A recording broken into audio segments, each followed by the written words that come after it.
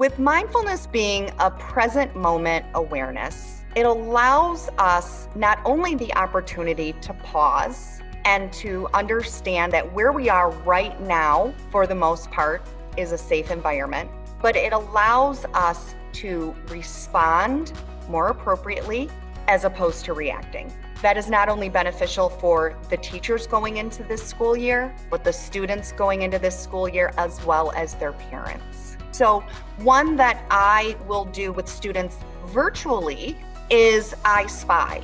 And what essentially we're doing when we play I Spy, it's a game.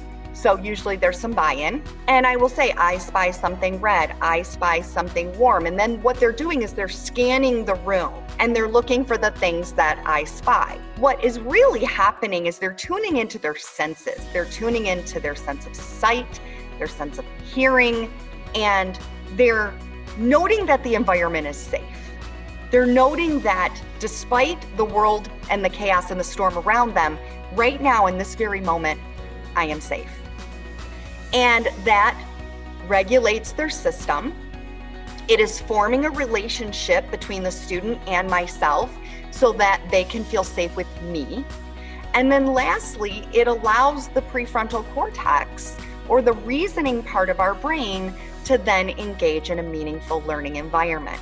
Using mindfulness, whether it's through an app, through a children's book, going online and finding resources, or having the benefit of a mindfulness teacher, it will not only benefit the student and the teacher and the parent relationship, but it could really allow this fall to be something meaningful, to be something rich, and not only gain the experience of learning, but of giving these students the gift of being able to regulate their own systems. And that is such an amazing life skill to have going into their adult lives.